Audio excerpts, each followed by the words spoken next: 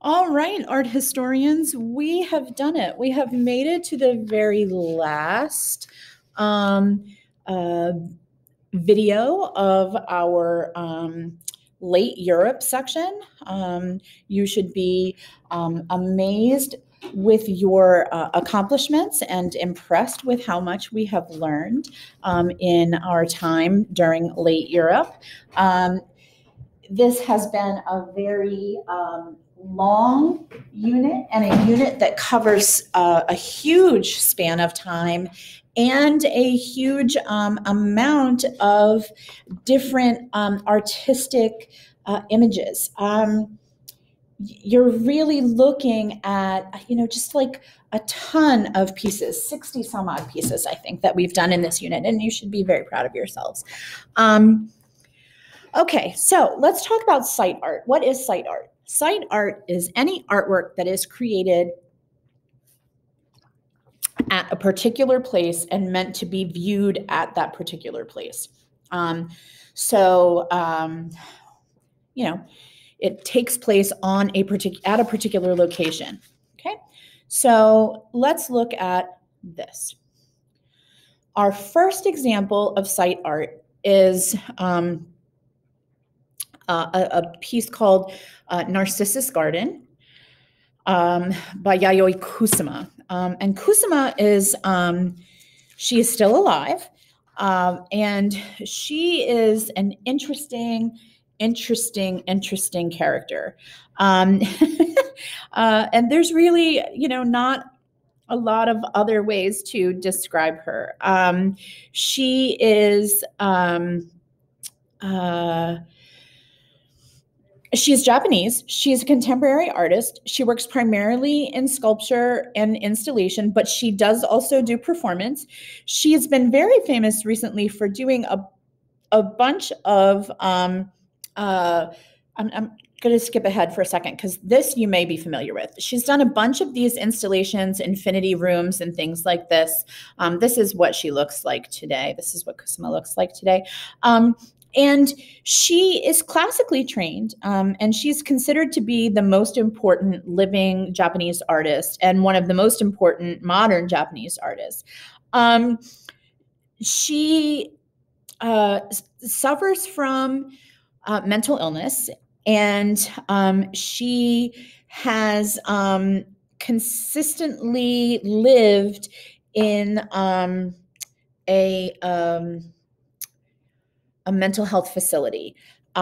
She has said that she has had hallucinations since she was very young.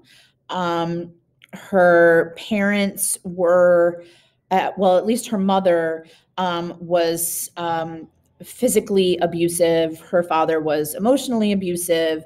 And she says that she uses her art as a way to express herself and to deal with her feelings and things like that. So, she has studied lots of modern artists. She, had a long-term friendship with some other, strong American artists like George O'Keeffe. So what's interesting about her is that she is a difficult person to really like. And it has a lot to do with the way she sort of shoves her way into the art world at times, and the way that she is sort of unapologetic for some of the installations of her work or the repetitions of her work. She is, she's a major figure in contemporary art. And this exhibit, this Infinity Mirrors exhibit is huge. But The problem is that much of her early work came from a place of I don't know how to say it. Cutting in line is the best way that I can really talk about what she did. And so I'm going to go back then to our first image, Narcissus Garden. And I would like you to look at the fact that while that is modern day Paris, that is modern day Paris, the first installation of this work, this collection of mirrored balls, either in water or on land, began in 1966. And I think the reason that it's sort of difficult to really be a huge, fan of her, feminist work is the idea that she sort of got there in a way that was not necessarily fair. And I know that sounds like I'm being a little kid. Well, that's not fair. But really, that is really what happened. Okay, so let's talk about it. Venice Biennale. What exactly is the Venice Biennale? The Venice Biennale is a biannual, happens every other year, art festival that takes place in Venice, Italy. Countries are allowed to invite artists to come and represent their country in sort of these pavilions. So here's the deal. In the 1966 Venice Biennale, and how you spell Biennale is Biennale. In the 1966 Venice Biennale, she was not invited to participate. And instead of doing what she was supposed to do, which is not participate, this is the image, 1966, she showed up anyway.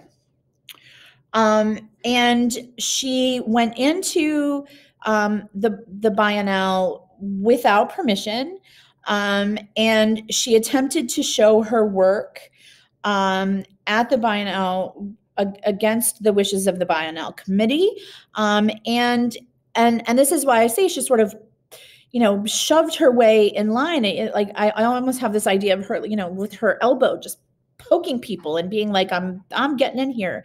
And that is sort of the, one of the reasons that she comes with a little bit of, baggage to her artwork. So many of her images, many of her works deal with reflective images, mirrors, and things like that. And Narcissus was a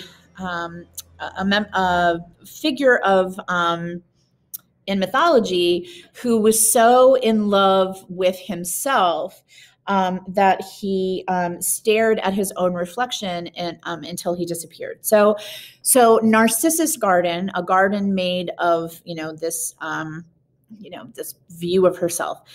So a lot of her works involve mirrors. A lot of her works involve herself being in them. She has been described as being a ridiculous narcissist. The art critic Jody Cutler once said that she has an unusual and egotistic admiration for herself. She really is really just she is consumed with her need to be important and her need to be seen. And that really started with this installation. So this is a copy of the installation in Paris in 2010. Here's another copy of the installation in Central Park in Manhattan in 2004. There have been several other copies. I think there was one in Brazil in the 1990s. And so this piece, the specific piece, Narcissus Garden, has been shown many times. So let's talk about this particular image. So she shows up she shows up at the Venice Biennale, and she puts these mirrored spheres on the ground with a sign that says, "Your own narcissism for sale." And she sold each of these mirrored spheres for $2. And she was dressed there in the gold kimono with a silver sash. Think about how reflective they are. They would reflect the buildings, they would reflect the sky, they would reflect her sash, they would reflect her, and they would reflect her hundreds of times. 1,500. That is how many there are. In the original installation, there were 1,500. They were originally made of plastic. Now they are made of a lightweight, mirrored, heavier material than just like standard, like this is just cheap plastic. So she makes you think about, or what she wants you to think about is, it's kind of like a fortune teller's ball, right? She wants you to think about the reflections that would appear in them, not only herself, yourself, the architecture, the landscape, but that the images would be distorted because of the roundness of the sphere. And she is really into serious self-promotion. Now, what's interesting is she says when she first began this installation that she was trying to protest the commercialism of art. And again, this is why she sometimes comes across as a not incredibly likable person, because if you're trying to protest the commercialism of art, then why would you bust your way into the Venice Biennale when you weren't invited and sell these mirrored spheres? She was asked by the committee, the Biennale committee, to leave, and eventually she was forced to stop selling them, and she was forced to leave the Biennale. But they actually left the spheres there, the mirrored spheres there. I think that's my personal opinion. I think that is really one of the starting points for when she was like, okay, I can get away with just about anything, because while they made her leave, they left her exhibit up. And while she says she was against the commercialism of art, once the Biennale was over, she did in fact sell all of the spheres. And she's been commissioned to reinstall this installation with stainless steel spheres that are very expensive, and then she sells those after. So the idea that she is against the commercialism of art is again part of her persona. She was eventually invited to the 45th Biennale in 1993 to represent Japan, and that really moved her into the time with all of these dots. That's when she entered sort of this. She is her work is intriguing and interesting, and her work is very cool to look at. The infinity rooms, they sold out as fast as you could get a ticket. And I did try to get a ticket. I won't deny that I tried, but it's very difficult to get into one of the infinity rooms.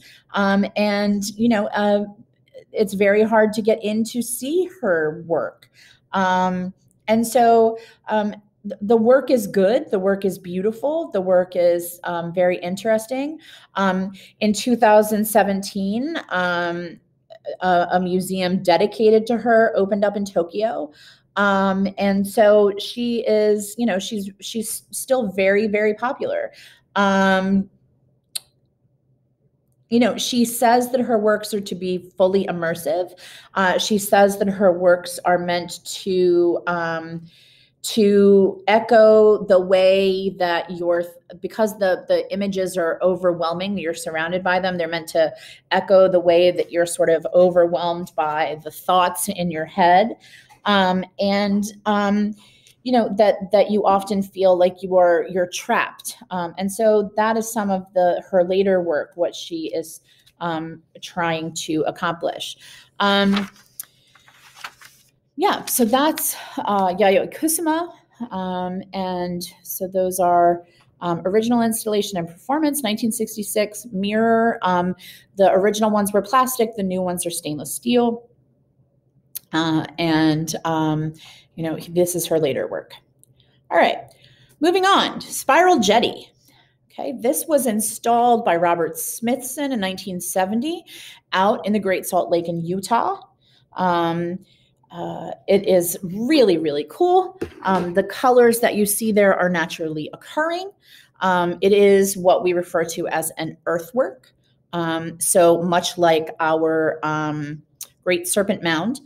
But I would like you to look at mud, precipitated salt crystals, rocks, and a water coil 1,500 feet long.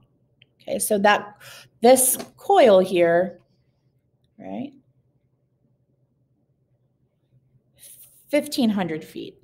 Okay, so it's a big installation, and so you're looking at you're looking at a third of a mile. I think that's the math. If we stretch that out, you're looking at it's 15 feet wide, so from here to here. And I want to scroll in a little bit to the next one so that you can sort of really get how big this is. So the water in the Great Salt Lake does change color depending on how much salt there is naturally occurring, how deep the water is. But this gives you an idea of how big this is. Those are people. It's giant. And these are scenes from above. So your original photo is taken from a helicopter, okay, so that you can really see it. I'm going to teach it looking here because I really want you to see the piece. So you see the shoreline here, right? The shoreline, and then you see it coil. Okay. So one more time, Smithson, 1970, earthwork. All right. So we're going to go here, circular composition. So the dirt and the rocks are moved into a spiral form. How do you do that? Well, you have to do that with big, giant, ridiculous, massive trucks and things and people and equipment. And so what's cool about this is it is site specific. Unlike Narcissus Garden, which you could just pick up and move to a different place, this is site specific. This can't just be picked up and moved because the dirt and the rocks are taken from their space and moved into that particular place. It is meant to, according to the artist, it's not just Mrs. Norman talking, it is meant to underline the idea that art can be a communal process, a thing where people work together. That the artist does not necessarily have to be the end all and be all of a work of art. It also reminds us that art does not have to be contained inside a museum or inside a controlled environment, that people can have access to art where they can look at and touch and interact with the art. And that there needs to be this concept that a gallery or a museum is not the only place to see art, and that what fits into a gallery or a museum is not the only kind of art there is. And he wants you to expand your thinking about where art can be and what art can look like and how art can change, or how, art can be timeless or fleeting. What's interesting about this particular work is, massive trucks were used, lots of people were used, shovels and bulldozers and all kinds of stuff. It's in huge proportions, right? Like 1,500 feet long. But also what's cool is you can walk on it You can walk on the earth part. You can walk in it in the water part, depending on how high the water is. Sometimes the level of Great Salt Lake comes up so high that part of it is submerged. Okay. Part of it is, sometimes all of it is visible. It is now part of the environment of Great Salt Lake. And it seems both permanent because it's mud and rock, but it also seems sort of changeable because depending on the height of the water and stuff like that is how much of it is visible. He says that he was influenced by ancient landforms like Great Serpent Mound, like lines, like the Nazca lines and things like that. Earthworks like, the burial mounds in Ireland. And so he wanted to sort of take ancient ideas and also make them feel more modern. And he also enjoyed the idea that depending on where you stand, it looks different. Whether you're standing in the center, whether you're standing over here, whether you're standing in the water, whether you're standing up on this berm, whether you're up in a helicopter, or whether you're looking at it from just outside of it, and you'll see that there's a hill here. So you can go up on the hill and look down on it. And he loved the idea that there were a million different ways to look at this installation and that none of them was exactly the right way. And you could take a photo of it, but it might not always look like that. And so, again, this concept that what is in a museum or a gallery is not all that art is, that art can be other things, and that the artist does not have to complete these things alone, that art can be part of a group creation. He's really cool. And it's a really cool installation. My friends, this is the very last image in our late Europe category. So this is called postmodern. So what's the difference between modernism and postmodernism? Well, modernism was based on sort of idealism and things being perfect and using like our,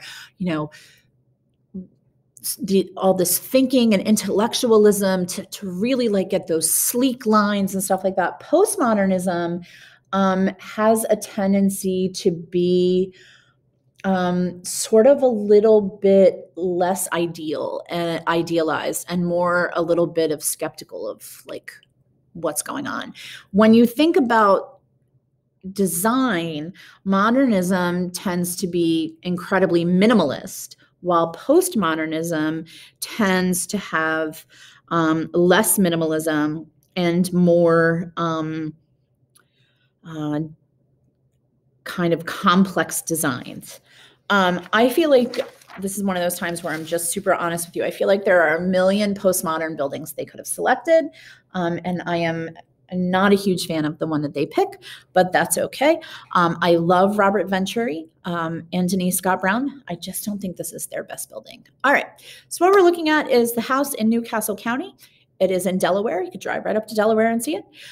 Your architects are Robert Venturi, John Rausch, and Denise Scott Brown. Venturi and Denise Scott Brown were married to each other, and this creation was part of their architectural firm.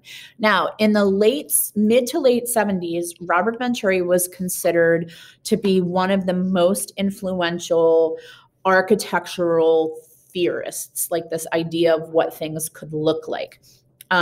He believed that like this strict minimalist modern architecture had run its course, and it was just too stark, and it was too simplified, and it was too machiney, like Corbusier said, a machine for living. That's how he described Villa Savoy.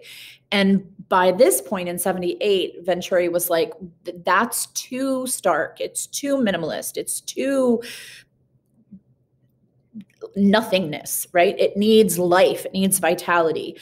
He actually, one of his favorite buildings is Hagia Sophia, but Hagia Sophia in its current state, with the additions of the minarets and with the additions of some external prayer areas and with the additions and the changes inside. And he referred to liking what he called, quote, the messy vitality of old buildings, end quote. And so when I say messy vitality, like they don't feel like they follow a certain form. They don't feel unified. There's like a little bit of this and a little bit of that and a little bit, and vitality is that it's a living, changing thing. And so he wrote this book on architecture that is still taught in architecture schools, called Complexity and Contradiction. That like buildings should look, how buildings look and how we perceive them is way more important than like the theories that you use to build them. He wants buildings to look like they're a combination of ideas. He wants things to be complex and busy and messy and vitality and all of that stuff. And what you can see here is he definitely borrowed ideas and forms from different eras. Wood frame and stucco. But I want you to look at this. This is wood. This is a wood frame that is made to look like a giant Doric temple. But that's just wood. Like, that's a wood panel. It's not really a temple. This is an Italian Palladian window. These are ancient colonial windows. Your peak here is Greek. So you have this sort of odd construction of a colonnade, which is a row of columns, a tympanum, that, you know, rounded arch, a pediment. It's almost, I once heard it described as a cartoon version of a Greek temple. And, you know, when you're thinking about it, I want you to see that this facade sits out multiple feet from the actual window. You can see the window in the back, 1, 2, 3, 4, 5, 6, 7, 8 panels of glass. And then in front of it is where you see this sort of half moon. It's called a demi-lune window, this rounded window. So when we go inside and we're inside, here's some of the windows, and we can see that arched panel that is out there, right? So you can see you have your arched panel, and then you can see from inside you have the arched panel. A lot of decorations that are wood, that are cut out to be a certain shape. You can see that in these wooden arches that are put there simply for decoration. They are not load bearing, and they're painted with these odd colors and designs. This is the music room of this house, and the reason that I want you to see it is it's huge. This is a pipe organ. That is 2 grand pianos nestled into each other with a harpsichord, a cello, and a violin. While this is their own, it says private spaces because this is a home, it is also like the specifics of it, the characteristics of it is huge, right? We're seeing early canned lights, you know, but he builds them into this arch to help hide them. We're seeing more of those, you know, like I said, the wood cutouts outside, the wood cutouts inside, this odd light fixture made up of canned lights and bulbs that hang down. It is this idea of things being, where modernism had everything being minimalized and taken down to only the most bare bones. This is about, you know, spacious interiors that have lots of decoration, but that are influenced by classical forms. And so what you see here is a home that, you know, definitely shows us what he was trying to get at with this exterior that looked like a temple and the interior that looks a little bit like a carnival set. And so this is that postmodernism where we just sort of throw reason and minimalism out the window and try for something totally different. Now, the last little bit of this video, and you can turn it off now if you want, because that's all of your AP required images for late Europe. But sometimes I just like to roll you through some of the images that I think that you need to know. So what I'm going to do is I'm going to go all the way back to the beginning and talk about some of the pieces that I've stuck in here that we didn't really talk about, all the way back to the beginning. So we're back at the beginning, and when we're talking about some of these images that we don't talk about, let's get to the, we did this Goya, but this is one of the most famous paintings that Goya ever did about the Mexican Revolution against the French soldiers that come in and against Napoleon. This is really, really an important piece of history, and the Christ image that's here is amazing. Raft of the Medusa, one of the most famous paintings that exists, is giant format, 16 feet by 23.5 feet. It really is a beautiful composition of a seascape, of portraiture, of disaster, of the dimensions of the human body. It is a stunning piece. It's at the Louvre, and it is, they consider it the piece that drove Jericho mad, because he used to go to the morgue and based his drawings of the dead and decomposing bodies on bodies that were at the morgue. And there are a lot of art historians that believe that this is the piece that sent Jericho literally over the edge. Then we get into what are some others that we didn't study. Let's scroll forward. And The Thinker by Rodin, probably one of his most famous paintings. I'm sorry, sculptures. There is a copy of this at the Baltimore Museum of Art in Baltimore, if you wanted to see it. What else haven't I taught you? This is Jean Singer Sargent. This is a realist piece. The name of this piece is Madame X. And this is an interesting story in art history. When this was first painted, the strap of her dress was here against her arm instead of up here around her shoulder. It caused such a scandal, like horrific scandal, that John Singer Sargent had to repaint it to cover up where he had originally put the strap down on her arm and move it up onto her shoulder, because literally the idea that it had slid down was scandalous. And so again, this is called Madame X. It's at the Metropolitan Museum of Art in New York City, and she's beautiful. Go see her if you can. Then I talked to you about Monet. I talked to you about Degas and his ballet dancers and his horses. I talked to you about Renoir and Seurat, Cassatt. Who else have I not talked to you about? We talked about these. This is considered the most famous Matisse ever, The Woman in the Hat. And this is this is a really important piece called The Dance. And there's one of these in Philadelphia. So we have a lot of really important art near us. Then I'm going to scroll this way. Okay, so this is, when we were in, abstract, when we were in expressionism, surrealism, this is de Chirico.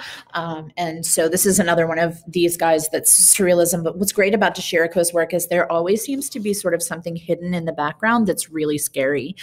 So if you're really looking for art that seems somewhat like psychologically disturbing, de Chirico is your dude. Like, we're not sure what's going on there. We're not sure who he is or what he's going to do, but he's really scary.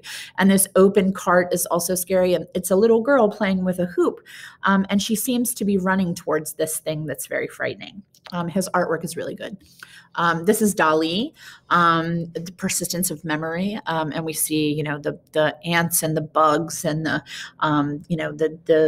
melting clocks and the water that seems to just stop at the end of the square. Again, this is our surrealism, things that are not real, that blend with things that are real, a real landscape, but mixed with these objects that really couldn't be there. This is Miro. He did a lot of these interesting rounded shapes and figures, and this is Miro's version of a De Hoc painting from the time that Vermeer painted. This is Miro's version of this painting. And when you sit and look at it, you can see it. Like, here's his hat, here's his mandolin, here's the dog. You can pull apart the pieces, barely, but they're there. And so that's Miro. Let's see, what else did we not cover? We covered, Guernica. This is in Spain. I believe it's at the Prado.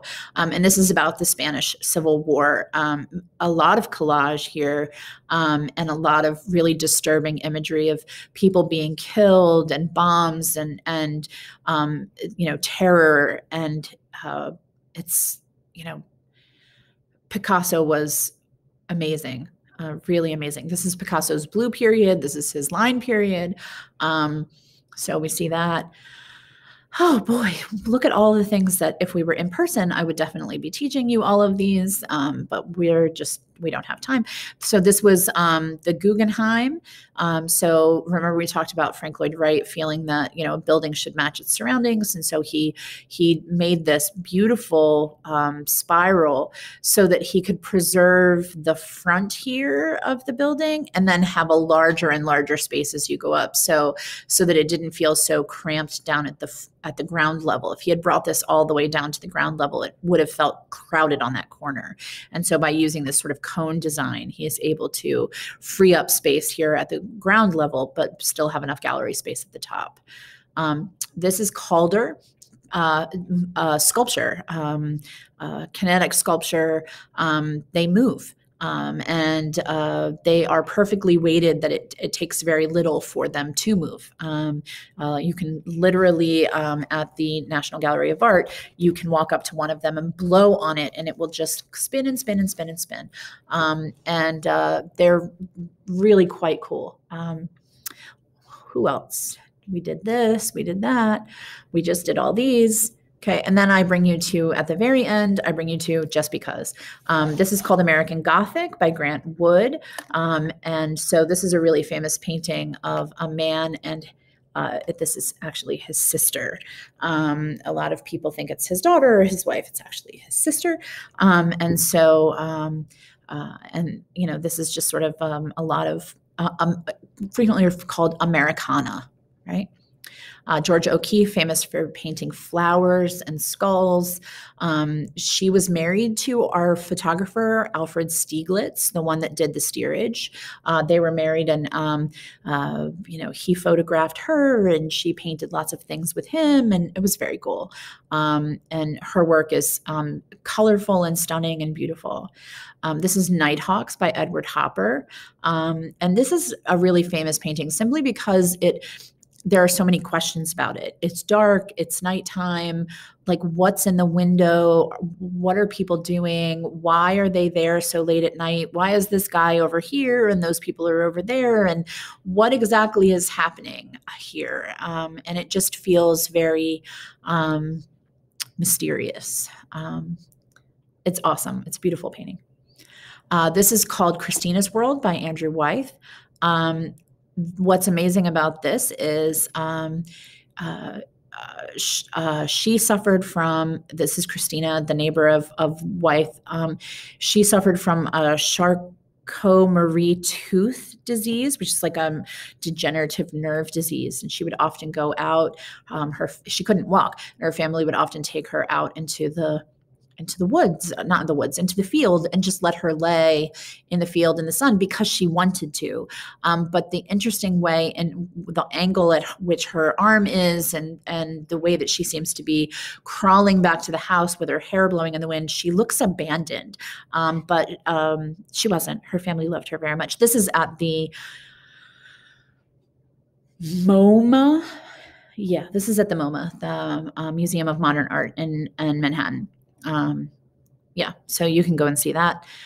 This is David Hockney, a British artist, and these pieces is called A Big Splash, and this piece is just wonderful. It's sort of a new kind of exploration of less realism, but without being terribly abstracted. It's an interesting combination between the two. And Hockney is an amazing artist. There was just 2 years ago, so 2019, there was a huge Hockney exhibit, both in France and in America. And he's very old and wheelchair bound. And so I was very lucky to see the collection of his work. So that's just some works that, sometimes I just want you to see. I hope that you enjoyed Late Europe, and I will see you again for whatever our next unit is. I hope to see you soon. Bye, guys.